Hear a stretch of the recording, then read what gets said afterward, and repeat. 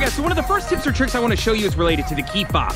I don't know if you know this, but if you press the unlock button and then press it a second time and hold, it'll actually roll down your windows and your moonroof if you got one automatically on the car. Now, the question is, if I have this and I'm sitting on the couch and it's raining outside and I actually roll over on it, can I roll the windows down in a storm? And the answer is yes. So if you want to turn this feature on or off, let me show you how to do that. Okay, so to make this change, we're gonna be using the menu back here and the steering wheel. So what we're gonna do is we're gonna hit this home button and then we're gonna scroll using this, right?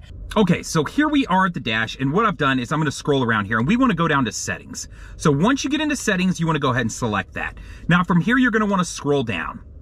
We're gonna wanna go to door setup. So when you get down to door setup, you're gonna go ahead and select it.